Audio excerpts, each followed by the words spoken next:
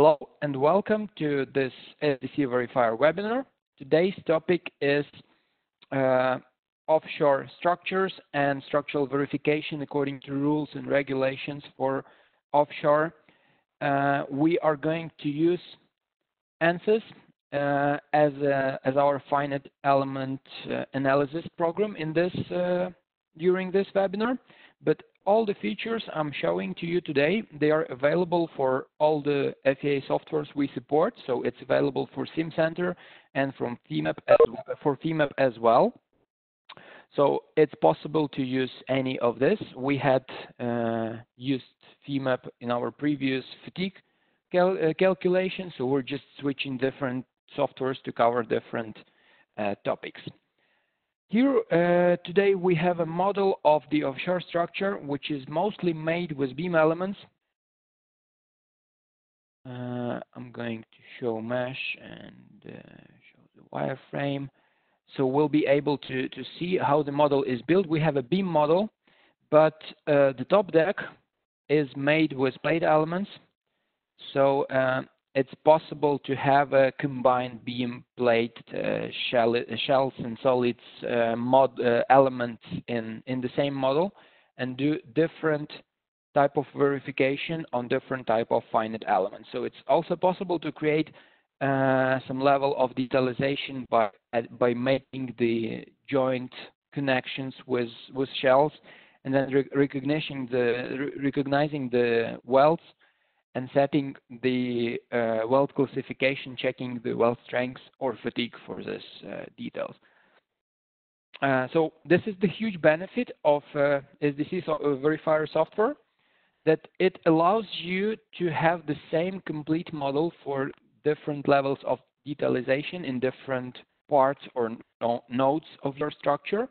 And you can use ANSYS for the general FEA, for the beam member checks, for joint checks, for weld strengths, for fatigue, for plate and stiffener buckling, and it can be done completely in one finite element model. And all this variety of offshore checks are available in SDC Verifier. But as you may know, all the checks are done not on the finite elements, but on structural members. So we're going to see today how SDC Verifier handles the automatic recognition of the structural members. How does these structural recognition tools work? So we're going to see the joint finder, we're going to see the beam member finder, we're going to recognize welds and panels today. And we're going to present several, so we're going to show all the checks available in SDC Verifier. We're going to show you how to create checks. We will make one example and present the results for one of the checks. So I'm going to switch to SDC Verifier window. It can be standalone as I'm having here. It's handy when you're using two screens. Also, if you need frequently to interact with your ANSYS model, you can have it in embed mode. It's possible also to switch to open the SDC Verifier tab and have it embed. But we're going to have a standalone version because mostly we will operate in SDC Verifier today. So this is a standard window. I assume that most of you are already familiar with the software and you already know how it looks like and what are the main capabilities.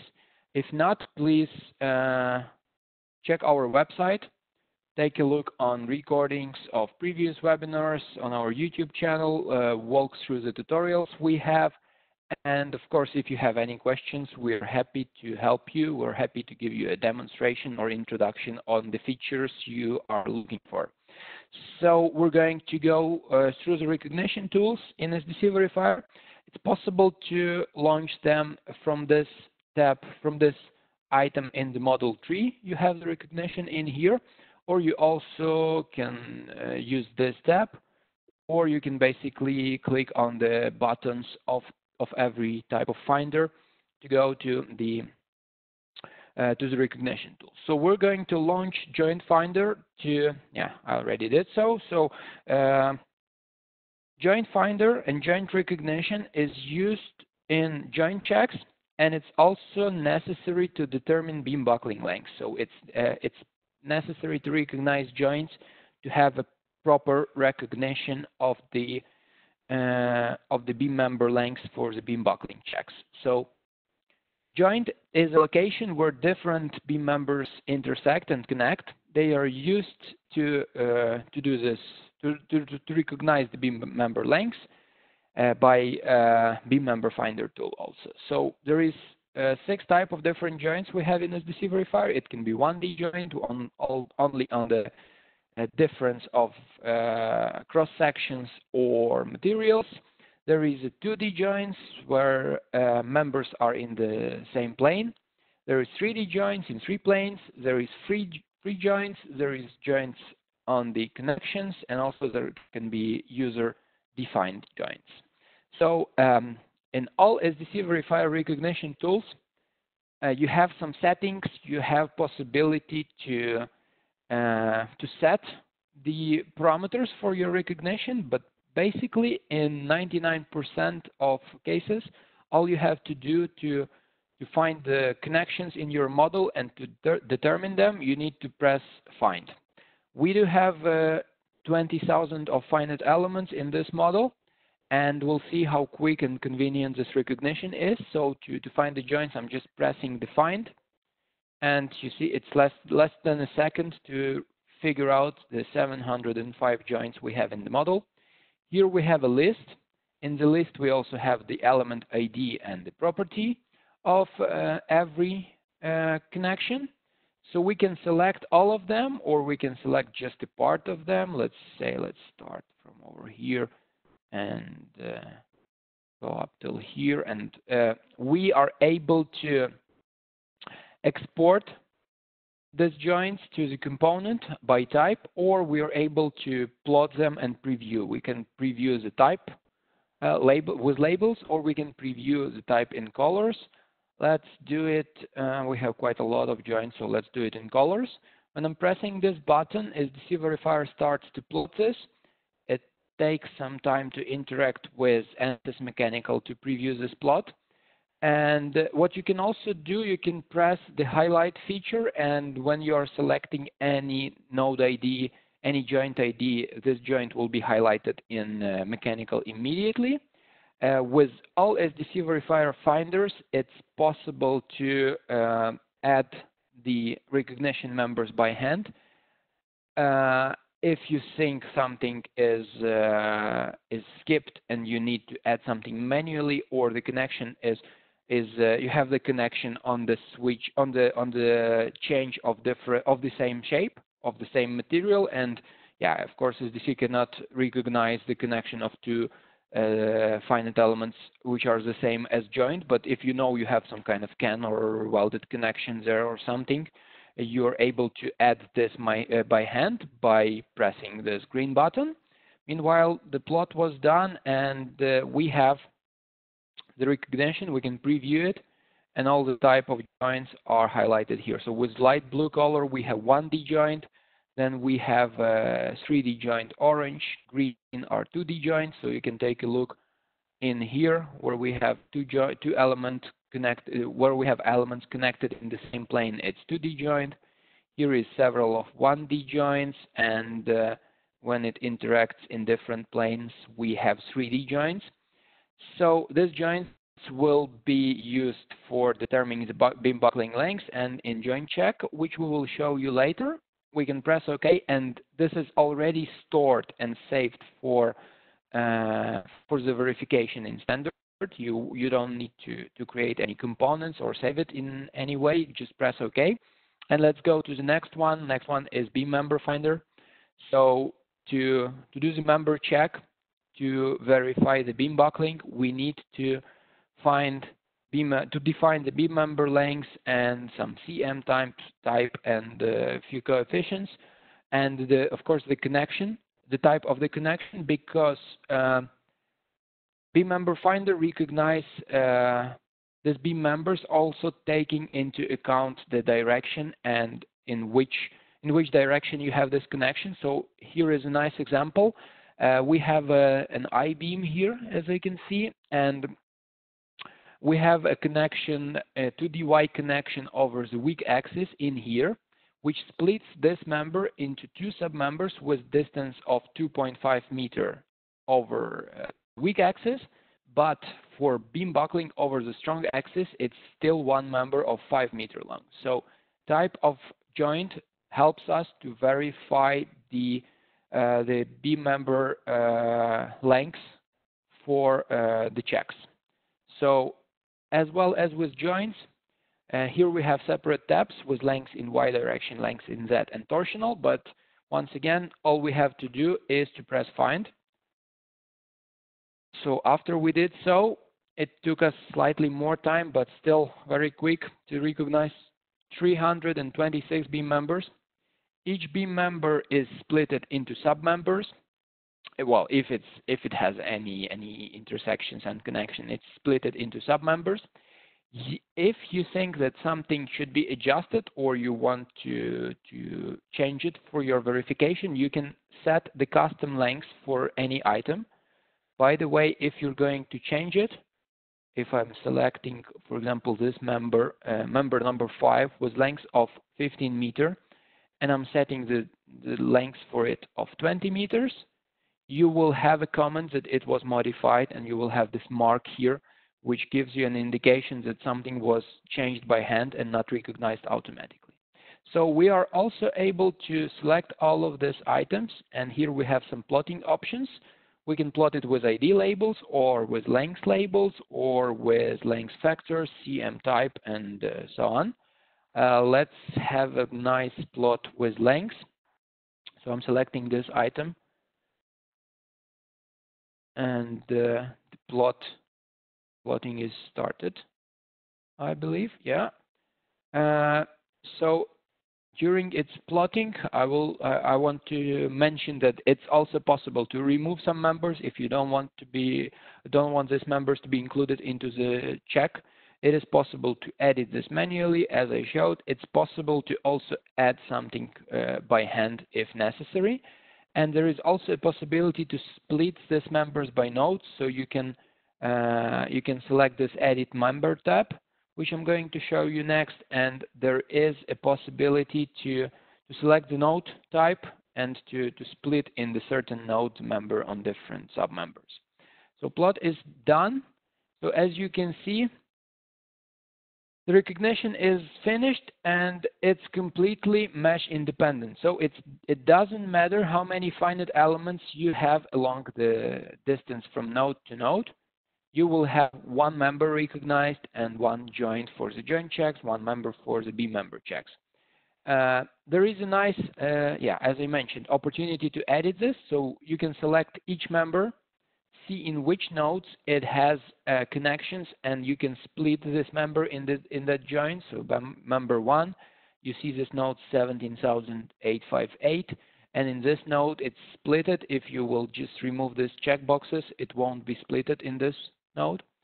So nice opportunity to make some changes if necessary. Usually it's not the case, but yeah, we want to give the user complete control over what he's capable of. And we have a filter. For example, here we can filter all the members by length. So we can select this parameter criteria and let's say 25 meters and press find, and all the members which are longer than 25 meters are selected in here. Okay, all we have to do now to keep this beam members available for beam buckling check, which I'm going to show you today, is to press OK. It's done. Two more recognition tools very quickly. If you are willing to perform the weld strength or fatigue checks, you need to define the welds. So we go to Weld Finder. I already showed this in the previous webinar on fatigue. All we have to do is press find. 20,000 of elements, and all the welds are just recognized.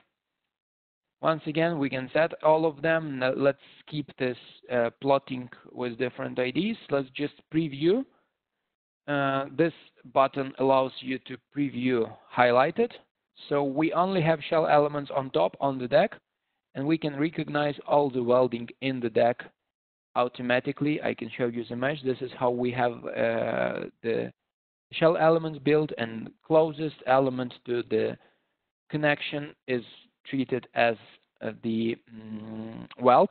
And it gives us a possibility not only to perform these checks, but also it converts the stresses into the weld direction, so we can summarize it, and we can do a strength check over the complete weld and set a different classification along the weld and perpendicular. Also, you can use some exceptions for the rolled sections and so on. And this is the weld recognition. And the last one I wanted to show you is the recognition of panels, which is used for plate buckling. So we press OK in here, and we go to Panel Finder.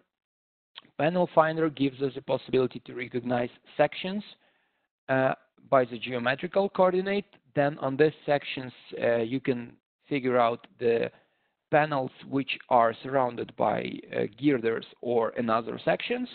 And you can recognize the plates mesh independently if it's surrounded by stiffeners. You once again, you can have hundreds of finite element here or 1,000 for the precise stress result, and then it will be still treated as one panel for the plate buckling. So all we have to do is press Find. Here we can see that we have the section in X, Y, and Z direction. We only have a small deck on top, so I believe we're going to have only one layer. Yeah, it's a section Z1. If you have more decks like this, you will have all of them in here. Then we have one panel because there is no other sections or girders. And we have plenty of plates. We have a list of stiffeners. If we select all the plates and preview it with, once again, well, let's do it without labels, colors only. We will see our panels highlighted with different colors.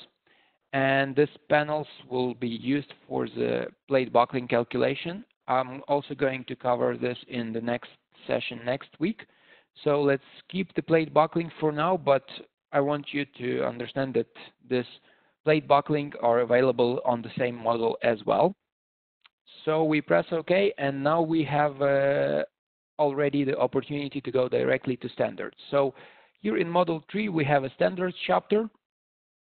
I already have some of them prepared, but I want to show you the list of the standards which are available. So to add new standard in SDC Verifier, you make a right click on standards, select Add, and here we have the ABS rules for the plate buckling, AISC checks on members, and we also have a bolt check according to AISC, API check on members, then some pressure vessel codes and fatigue. We have a lot of D&V rules all on fatigue, plate buckling, stiffener buckling, weld strengths. We have Euro codes. We have ISO and Norsok for the members. So, and we also have a custom check. In custom check, you're able to write your own rules. So let's go for the AISC for the members check. What we are doing, so to execute the check, we just select the one which we want to have, and the standard wizard appears. Here we have to define several settings. Basically, all we need for now is to select the type of calculation, the method. Are we going to use ASD method or LRFD method? And we need to define how the section is built. Fortunately, we cannot recognize it automatically from the model, so yeah, we just select all of them and define that it's rolled, apply to all. We can also section by section define if some of them are built up. We press OK. CB factor is defined as 1, it's lateral torsional buckling coefficient. If necessary, you can modify it, but we keep it default. If you have some stiffeners inside of your members, it's possible to reduce the length of each member. So in here, you can set up the distance of the stiffeners and basically in such a way reduce the length for the check. We keep as it is. If you have any holes, you can define the net area and shear lag factor. As you can see, we always have a description for each characteristic, so you can take a look. It's usually shown in which table or what chapter of the standard prescribes this coefficient. We have a selection. In the selection, there are only shapes which are supported for this verification. So it's tubular members, circular members, rectangle, channel section, and I-beam. And also we use yield and tensile to perform verification. So it's read automatically. It can be automatically read from the model just by pressing update from ANSYS, or you can modify it and type in the values. We can also use API for the tubular members, and the other way around. In the API code, we are able to use AISC for members. Sometimes it's requested. So to add the standard, we just press OK, and here in the list it appears. We can open it and see the amount of checks which are included. So AISC standard on members chapter contains 16 different checks. First of them are just geometrical characteristics. Then we are figuring out the strengths, axial, for shear, for bendings. And then we have the verification itself on axial, shear, bending, and torsion. And we have an overall check which combines all of this together and comes up with one utilization factor, which represents if your structure is passing the rules of the standard or not. And what else I wanted to show you is that it's not a black box, and all the formulas are available. You can select any of the checks, press Edit, and take a look how it is calculated. And it's not only available to see, you can see the intermediate results if necessary. You can have a description. So you have a description from where this formula is actually taken, which chapter or which page, which table defines this. You always have an access to input, so you can adjust characteristics we were talking about. So you want to change the section build type, you go to Edit and select and modify it at any other time. And basically, all you have to do to perform the verification, you go to we want to see the results of the overall check. You execute right-click and select table or plot you would like to have for presenting the results. I think I already have here one on. So I want to see the overall plot of the utilization factor. You always have a chance to modify it, to set the selections you want to see, set the load to be used or the view which you want to use. And when you're pressing preview, SDC starts to calculate. So it's 1726 for me now. And let's see how long it's going to take. Meanwhile, I wanted to remind you that this is part of our month of webinars, and we already had 2 sessions. Unfortunately, it's very short sessions, and for example, I'd like to show you how to present several codes and how to perform like AISC, API, and Norsok at the same time and put it into one report. Fortunately, we don't have enough time, and so reporting was covered 2 weeks ago. If you are interested in automatic generation of reports of the results of the code we just did, please go to that one and take a look. If you have any specific needs or requests, feel free to contact me after this webinar, or just send me an email or give me a call.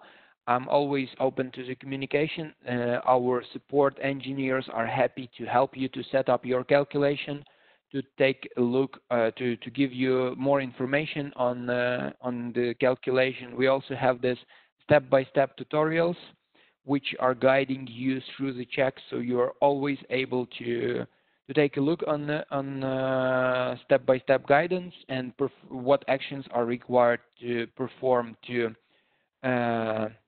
execute a certain check. Here at the bottom, we are able to see what is the progress of our calculation. So it's going to take, I assume it's going to take a few more seconds to finalize this kind of calculation.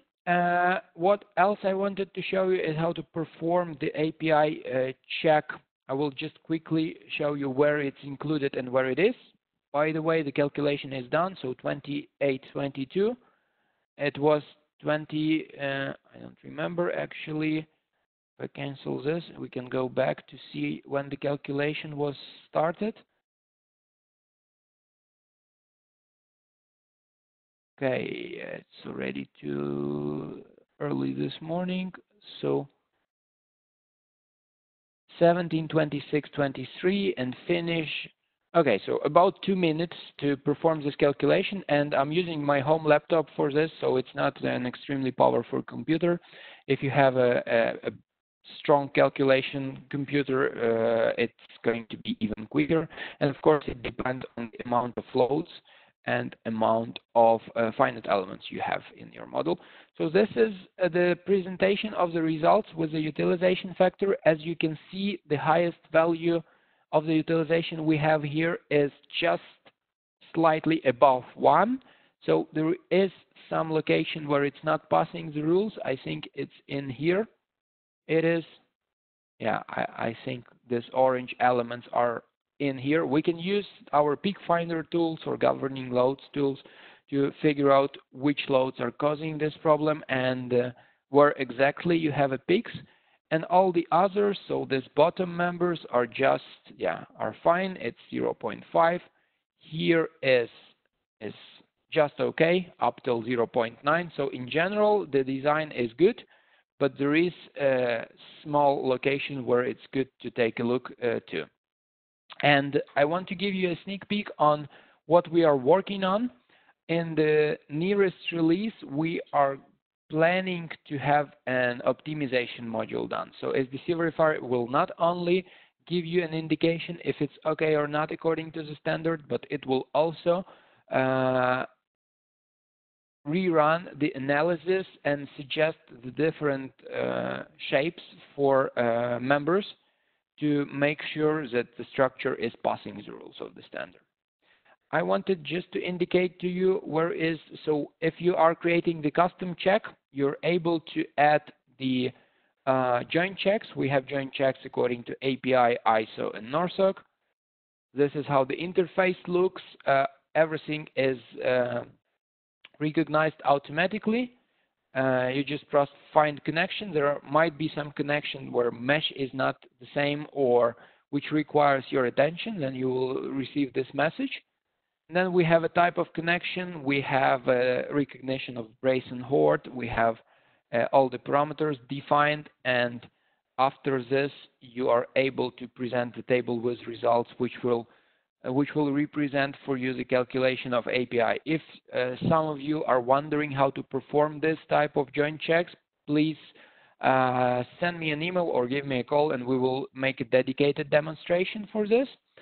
And at this point, we are already 1 minute late. I don't know, Petra, if there is any questions regarding the software?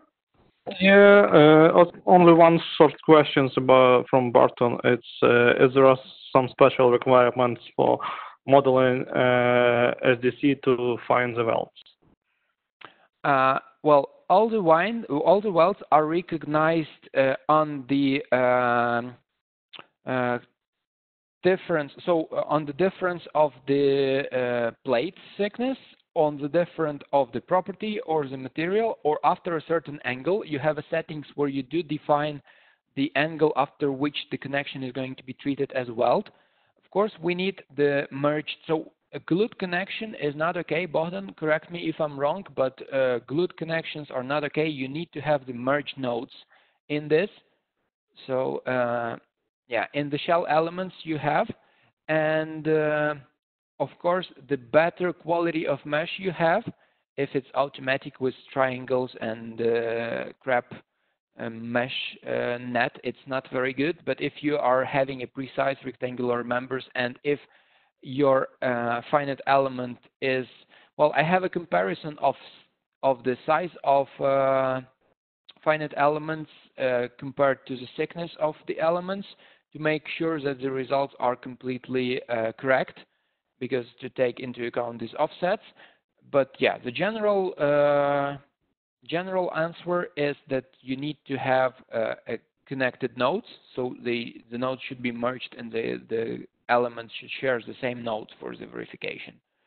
And yeah, basically there is no other. The better the mesh, the better is the recognition. Okay, I'd like to thank you for your attention. If there is any other questions, don't hesitate to send me an email or give me a call. I have here a slide with my contact details, but I'm quite sure that most of you already know how to find us. I'd be happy to help you. Thank you for attending this session. I hope you got something interesting for you to think about. And if you would like to have a trial license, or if you would like to try the software yourself, don't hesitate to ask. We can provide the trial licenses for you to verify the software. And I hope you all are staying safe. And let's talk again soon. That's it. Thank you. Goodbye.